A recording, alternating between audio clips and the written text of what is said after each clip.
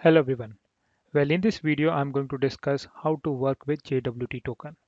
And for that, I'm going to use these three different URL. The first URL will be used for the user registration, and this is the body which we need to send along with this request. The second URL will be used for the authentication of this created user. And the third URL is for sending the request which is guarded by the JWT token. That means when we are sending the request to this URL, we need to attach the JWT token along with the request.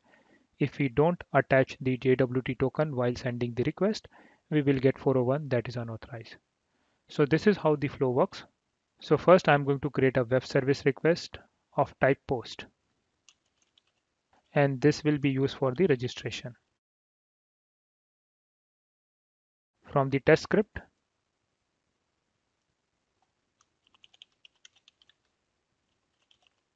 I'm going to send the post request and then verify the response. Then I will create one more web service request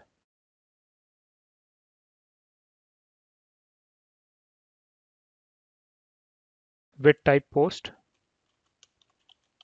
and this is for authentication. Again, from the test script, I will send the request with same user detail which we used in our step 1,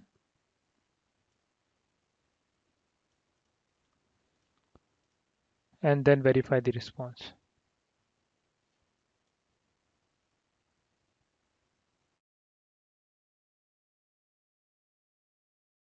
So from the response, I will extract the JWT token.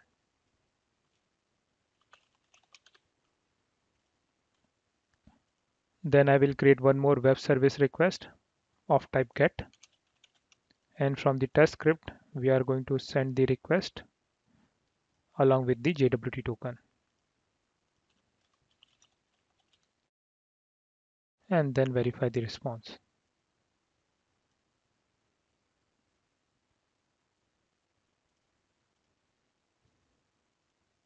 So this will be our flow.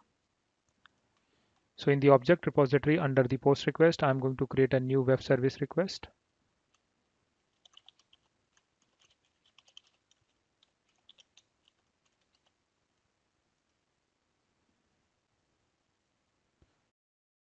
So for both sign up as well as authentication, we are going to send the post request with the same body. So I'm going to use the same web service request for both the calls. So post HTTP header as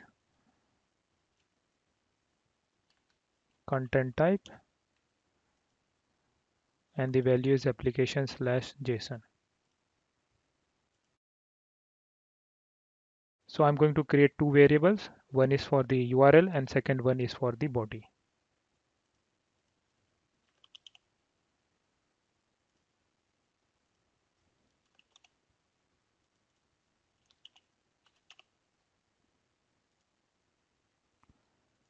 So I'm going to use the URL variable over here and the body variable here.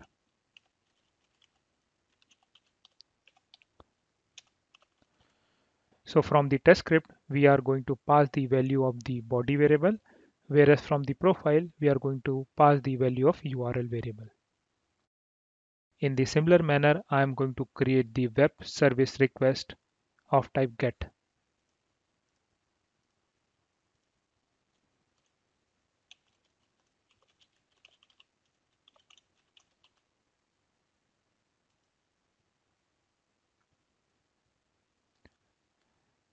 So this is the URL which we need to use while sending the get request. HTTP header, so accept, and value is application/JSON. Now when we are sending the get request, we need to attach the JWT token. So let me open the authorization tab, and currently there is no way I can attach the JWT token here. So as a workaround, I need to manually attach the JWT token in the header directly. So if you look at the Postman, whenever we add the JWT token with the request, it will be added in the form of authorization header. So I'm going to use the same approach with our request. So in the header, I will use authorization, and I'm going to create the variable for JWT token.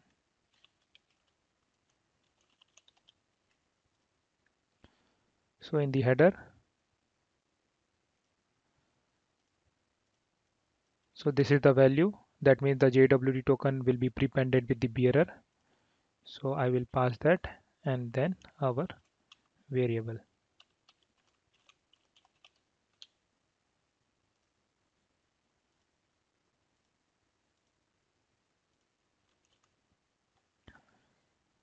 So in the default profile, I will add the variable which will point to the authentication URL as well as the sign up URL.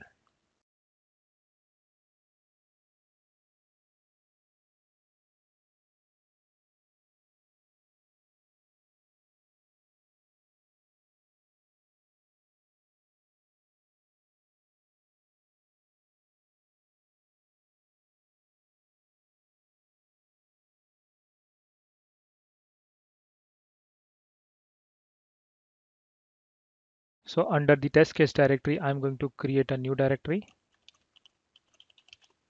and inside this directory, I will add a new test case.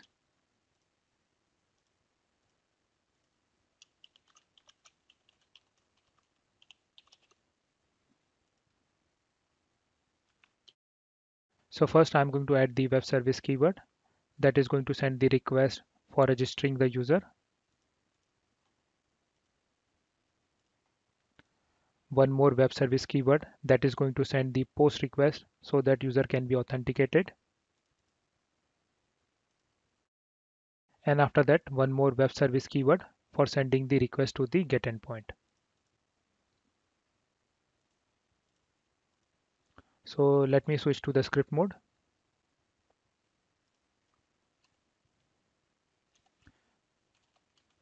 So first of all, we need to create the body.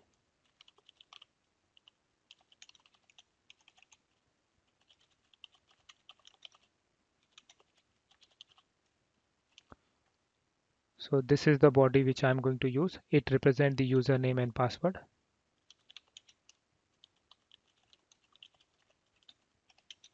So when I send the post request, it is going to register the user with this name and with this password.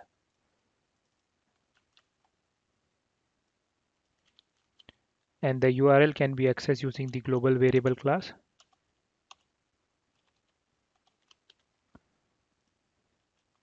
After sending the request, I will add the assertion on the status code to make sure that our registration happened successfully. So I will capture the response in the variable of type response object.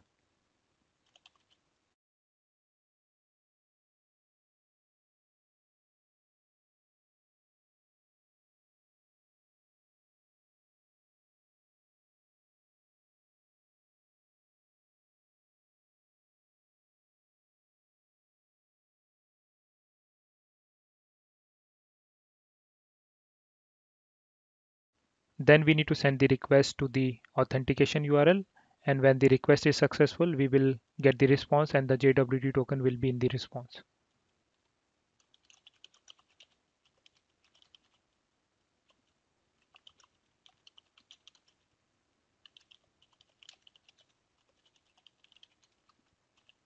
So I will reuse the response object here. Again, I will verify the status code. Now for the second post request, the body will remain same and the URL is from the global variable.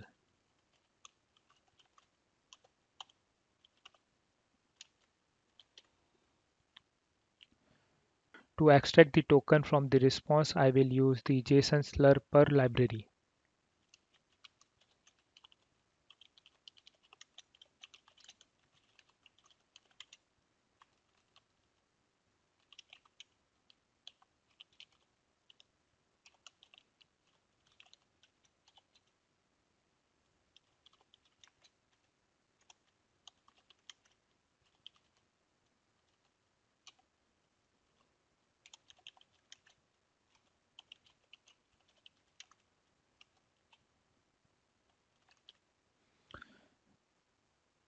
and then I'm going to pass the token in our GET request.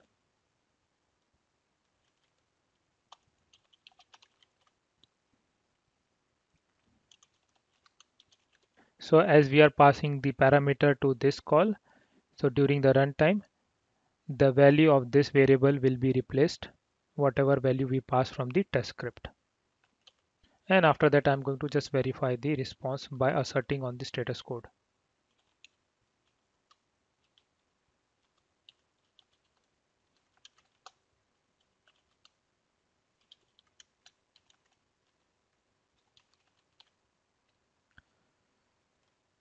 So let me run this test.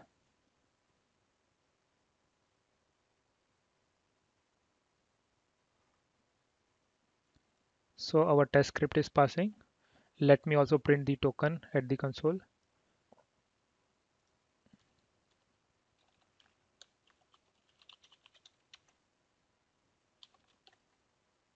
And let me rerun this script.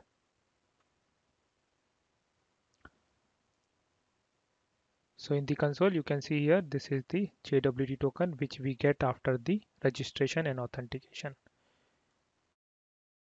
So let's say I do not pass the JWT token. In that case, I should receive 401, that is unauthorized status code.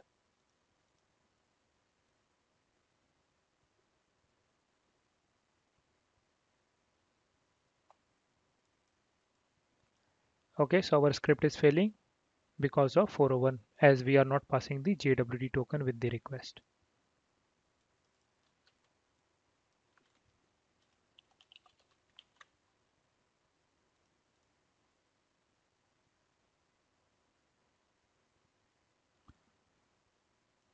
So now our test script is passing. So in this manner, you can work with the JWT token using the Katalon Studio.